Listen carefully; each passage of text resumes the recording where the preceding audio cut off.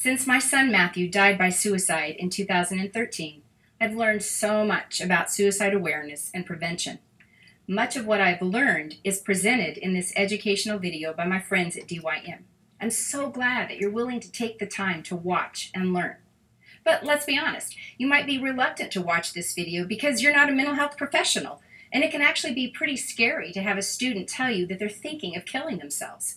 When you're concerned that a student might be considering suicide, it can be so hard to know what to say, what not to say, and how to point students to the right help. The truth is, and I want to encourage you, is that you don't have to be a mental health professional to be able to help a student in a mental health crisis. The presence of a caring adult who knows and recognizes the signs and risks of suicide can help a student get the support that they need to make it safely through a crisis. I truly believe by watching this video, you will be equipped with tools that will save lives. You're going to learn simple, practical information on how to come alongside and support your students who are struggling with suicidal thoughts and how to connect them with appropriate care. I am so grateful that you are taking the time to learn. Thank you for your care for students and for your ministry to God. Hi, my name is Josh Griffin. I've been in youth ministry for more than 20 years. I'm thrilled that you're watching this video on a critical topic, suicide prevention. My friend Craig and I are going to share some practical ways to identify, prevent, and care for students who are dealing with this issue. Now, Craig's story isn't an easy one, but it undoubtedly represents many students in your ministry. So blessings as you care for the students that God has put in your ministry. My name is Craig Lomax. For almost 30 years, I've been dedicated to youth ministry as the director of a Christian adventure camp called Rock and Water. Our daughter, Millennia Lomax, struggled with a mental illness. Soon after we understood she was ill, we lost her to suicide. I look back on that time and realize how unprepared she and the rest of her community were when it came to her onset of mental illness and her suicidality. Her parents, her friends, her roommates, resident RA at college, even the mental health clinician we took her to after catching her in a suicide attempt, were all uninformed and ill-equipped to help her survive. None of us knew what to do. None of us picked up on the clues that she gave us weeks before when she might have been easier to help. But the good news is that suicide is preventable. And over the next few minutes, I want to provide you with some foundational knowledge and tools that might save the life of one of your students or staff. We'll talk about the prevalence of suicide, warning signs and risk factors for suicide, and steps you can take to help someone who is suicidal. This introductory training might be enough to help you save a life, but we're also hoping it will motivate you to seek out a more complete course. Suicide is the second leading cause of death for 15 to 24-year-olds, and it's the third leading cause of death for 10 to 14-year-olds in the United States. 8% of high school students try to kill themselves each year, and more than 15% of them seriously consider it. Although most people who have a mental illness do not attempt suicide, about 90% of deaths by suicide have a mental illness component. The point is, more than likely, you have students in your ministry who are secretly suffering so much that they have either tried to escape the pain by attempting to kill themselves, or they're seriously thinking about it. The question isn't whether or not our youth are at risk. The question is, which ones? Recognizing the warning signs of suicide is the first step to preventing one. Here's what the foundation of suicide prevention says to look out for. Moods you might describe as depression, anxiety, loss of interest, irritability, humiliation, agitation, rage. Or someone talking about killing themselves, feeling hopeless, having no reason to live, being a burden to others, feeling trapped, or about unbearable or unexplained pain. And behaviors that may signal risk, especially if they're related to sudden loss, change, or painful event, are increased use of alcohol or drugs, looking for a way to end their lives, such as searching online, withdrawing from activities, isolating themselves from family and friends, sleeping too much or too little, visiting or calling people to say goodbye, giving away prized possessions, aggression, or just fatigue. Unfortunately, even the most clear warning signs are often disregarded because unless you have been taught otherwise, most of us can't imagine someone we know actually wanting to die. Be aware of even subtle statements like, "I'm so tired, I just can't take it anymore," or people will be better off without me, or "I don't know if I'll be around." Although we want to respond when we see anyone exhibiting warning signs of suicide, some students are more likely to be suicidal. Here are some risk factors to be aware of. Students who are perfectionists, or who have learning disabilities, or are LGBT and fear family rejection, or who are loners with low self-esteem. Also keep an eye on students who are under pressure to succeed and have a single source of identity that is being threatened. The ones that have been abused, molested, or neglected, or lost a significant relationship or loved one, especially to suicide, if they've been bullied or humiliated, and students in serious trouble. And be on alert if you notice anyone for 2 weeks or more exhibiting a negative change in behavior or having unexplained physical pain, because they might be at risk too. You should keep in mind that suicides never have a single causality, but they happen because of a combination of biological, psychological, social, and cultural factors.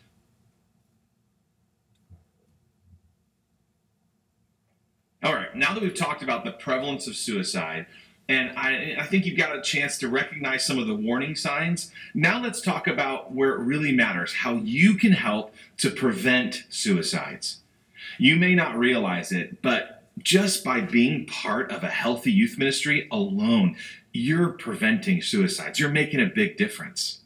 We now know that when a student feels closely connected to others, when they have a sense of belonging to that larger community, they feel like their contributions to it are meaningful and they're making a difference, they're part of that community, just those aspects of their lives can be a great buffer against that decision to commit suicide. Now, my hope for you is that you can easily widen that buffer by talking to your students about suicide, about mental health, especially depression. Maybe there's some mental health screening tools that you can look in some of our downloads and have your students consider using them to empower them to help themselves and help others, because early intervention is the best prevention. Another successful tool you could incorporate in your ministry is the development of a peer counseling program, which enables teenagers and young adults to gain and use communication skills so that they can minister to each other as well.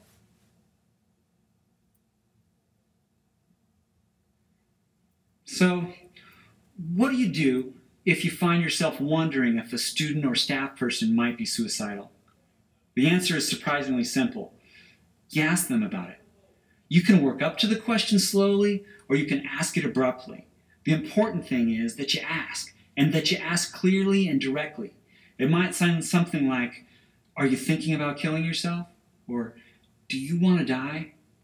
Ask in a way that communicates that you care and that you're ready and strong enough to handle even a yes answer. Avoid leading them into the answer you want by asking something like, "You're not thinking about killing yourself, are you?" But whatever you do, don't be afraid to ask. You might be concerned that the question will give them the idea of suicide, but multiple studies have shown that asking doesn't plant the idea in a person's mind. Their brain either has suicidal ideations or it doesn't. The biggest mistake you can make is not asking, or not getting someone else to ask when someone might need help. It's not an easy question to ask the first time, especially when you care deeply about the person you're asking. So let's practice. I want you to say out loud, "Are you thinking about suicide?" With me on 3. Ready? 1, 2, 3. Are you thinking about suicide? Okay. Good job, I think. What might help you ask the question is knowing that if they are suicidal, they will almost always be relieved you cared enough to ask. And more significantly, that their secret is out. Deep down inside, those who struggle with suicidal ideation want to ask for help, but because of the stigmas surrounding mental illness and suicidal ideation, they can be afraid to do so. Simply asking the question can be like freeing them from a terrifying imprisonment they saw no way to escape.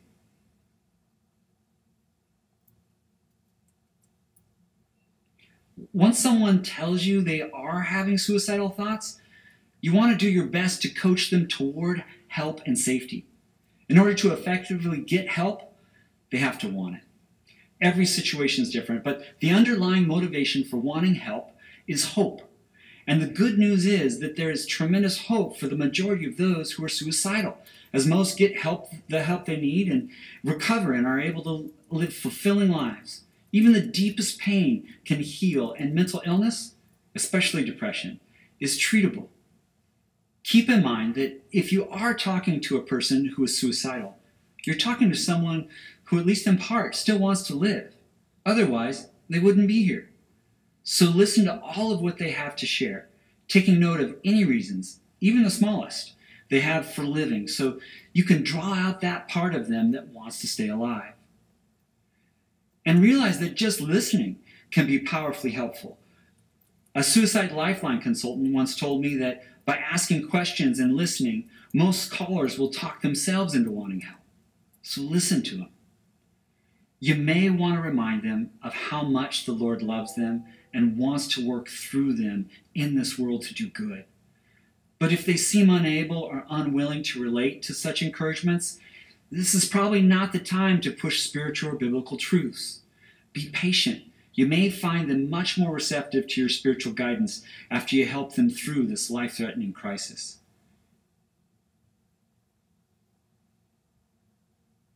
And it's important to remember that you are not on your own. So help students realize you're not alone going through this. I know it feels that way, but you're not alone. So coach the student to be calm and try to collaborate with them and get help. Bring others into the conversation. Assure them that you'll work with them to make certain that they have the help and support they need. Now, ideally, you would have a list of local resources that you can turn to get them the help they need, but maybe you don't have that, and you could create this for your group, or someone, encourage someone to take the lead at your next gathering. And if you have trouble talking students into getting help beyond listening and beyond your conversations, even just knowing what resources are available could help them a ton. Maybe you'd call the National Suicide Prevention Hotline. What a great opportunity that is to have someone listen to them and care for them. A great resource outside of your ministry as well. Now, sometimes it can be difficult to find a mental health professional on short notice.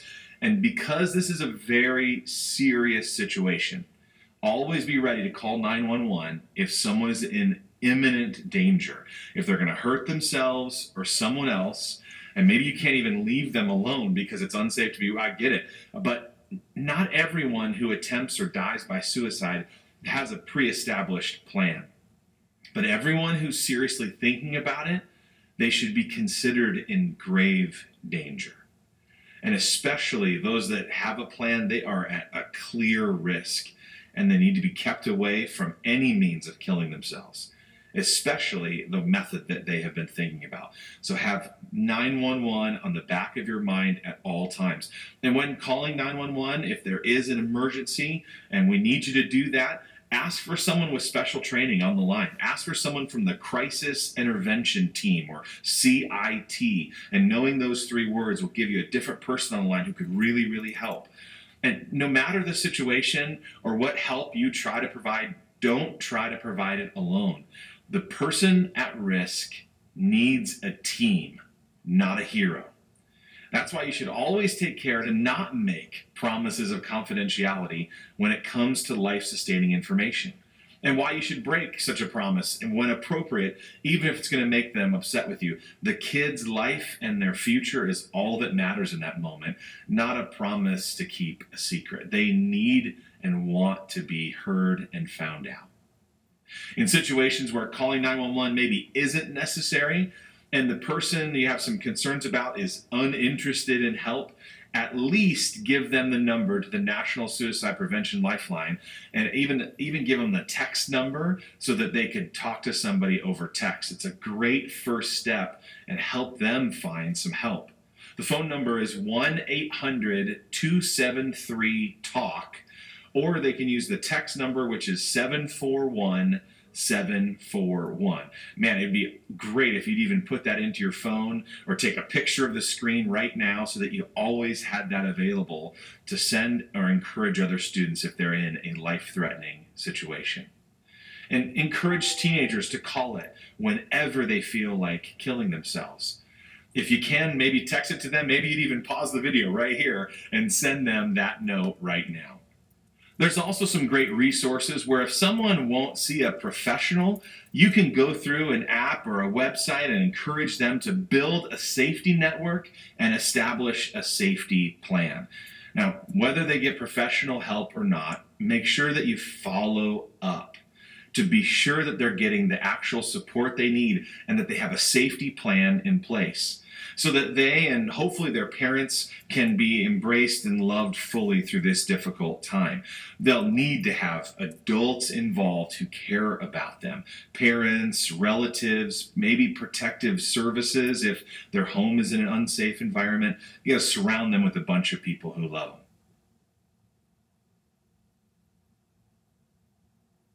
So hopefully you know a little bit more now about what to look for and how to respond to someone who is struggling with suicidal ideation. My hope is that you seek out more complete training for your entire youth ministry. There's other courses that we have listed, and I would encourage you to consider getting trained and helping others be trained to be aware and responsive to those who might be at risk for suicide. Mental health first aid is one of the leading training programs in the country. It's typically offered free, and there's a course for adults that focuses specifically on youth and suicide intervention training.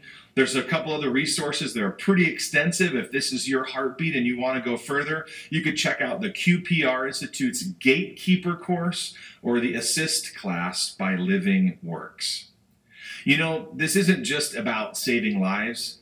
It's also about doing what I believe Jesus wants us to do in youth ministry. Being there for a student in need who's going through some of the most difficult times of their life, and they may be suffering terribly in secret. And if everyone is trained to see the signs of suicidal ideation and cares enough and knows to intervene, everyone will know that they can turn to each other for help without the fear of being judged or dismissed. I want you to create a safe youth ministry for those students to share how they feel inside. So let me say this. Thank you so much for listening and for caring for teenagers. Blessings to you as you continue Jesus' work.